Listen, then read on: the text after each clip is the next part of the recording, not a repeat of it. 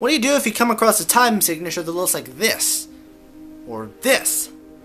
I'm the classical nerd, and today we're being irrational.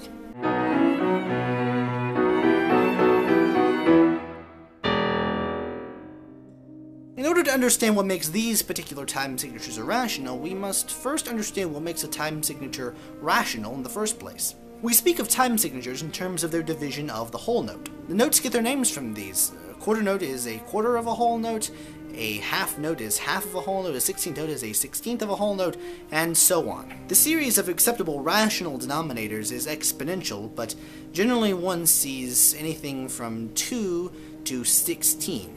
So irrational time signatures are just dividing the whole note into ways that don't fit this exponential pattern, which gives you some odd denominators. So let's take a look at some. This is from Thomas Addis's piece Traced Overhead for solo piano. As we can see, there are two irrational time signatures in place. There's 3/10 and 2/5. Let's start with 2/5. So if 4/4 is 4/4 of a whole note, which adds up to 1, then 5/5 is 5/5 of a whole note, which also adds up to 1. But you're not going to see a composer write exclusively in 5/5, because 5/4 just makes more sense. This leads us to the one thing that is probably the most important thing we can learn about irrational meters, and that's that they only work in context with rational meters. You could write an entire piece in 2/11 time, but not only would it work better in 2/8 or 2/4, you'd have people laughing at you. But what about 2/5 instead of 5/5?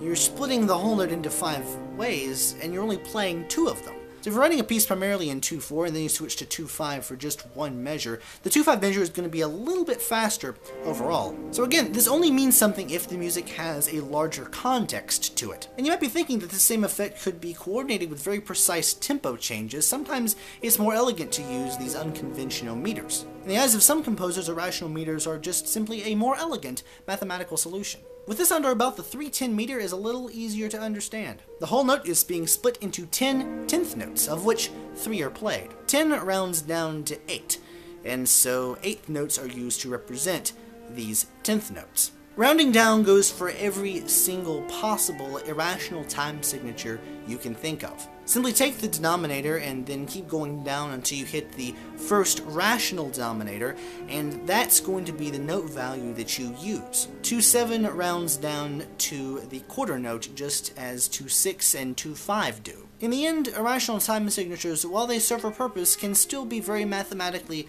confusing. And this is why they really haven't caught on. Nevertheless, the level of rhythmic nuance they can easily and gracefully bring to a composition means that they're likely going to be used for years to come, notwithstanding the performers who have to go through complex mathematical hoops just to figure out if they're playing things in tempo.